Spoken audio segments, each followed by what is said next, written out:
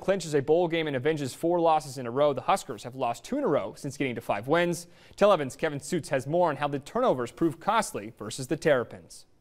Purdy in the gun. The team with the most turnovers in college football had 5 more on Saturday, and the 5th was the most costly. Left pass intercepted at the goal line. An intercepted pass thrown by Chubba Purdy, with the Huskers on the brink of taking the lead against the Terrapins. Instead, the pick leads to points, snap down, and a walk-off win for Maryland, which denies Nebraska bowl eligibility for the 2nd straight week. On that play, we're trying to win the game. We're trying to.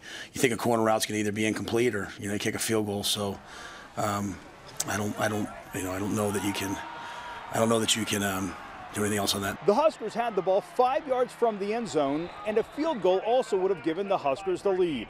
Many questioned the decision to throw a pass in that situation with a 3rd-string quarterback who had thrown the ball just 4 times this season prior to the play. I know the guys in our locker room are pretty upset, pretty hurt right now. And as I told them, the things that cause winning and losing, it's not this, mysterious thing out there. It's winning the turnover battle, 4th quarter shutouts, all the different things that we were not able to do tonight. The crowd in Nebraska's sideline was stunned and deflated following the 4th quarter momentum flip. The outcome takes away from a day where Emmett Johnson rushed for nearly 5 yards per carry. Nebraska was penalized just once, and the defense kept Maryland out of the end zone nearly the entire game. However, the Blackshirts allowed a 12-play, 75-yard drive in the closing minutes, which set up the game-winning field goal. Every loss is definitely frustrating, but at the same time, we still got games. We still could be bowl eligible. I'm disappointed.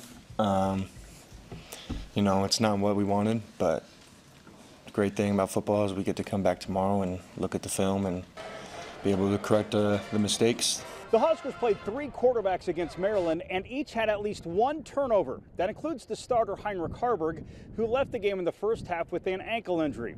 Head coach Matt Rule says Harburg was cleared to play in the second half, but the coaching staff opted to keep him on the sideline, saying Harburg just wasn't quite right. Following the game, he limped off the field after an embrace from teammate Nick Henrich. Covering the Huskers at Memorial Stadium, Kevin Suits, 1011 Sports. Thank you, Kevin. Here's a look at how the team stacked up. While an offense gave the ball away 5 times, the Blackshirts had a big second half, forcing 3 Maryland turnovers. Tagovailoa, the conference leading passer, found success today against depleted Husker secondary without Deshaun Singleton and Quentin Newsome. Jeff Sims finished with the most yards out of the 3 Husker quarterbacks. On the ground, Emmett Johnson ran well, just under 5 yards a carry on 17 attempts. Maryland's Roman Hemby with a solid day.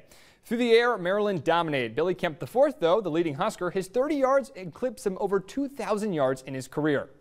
Overall, Nebraska, not 1, not 2, but 5 turnovers lead to the loss. With only 2 games left on the schedule, the bowl window is closing. I'll have more later in sports.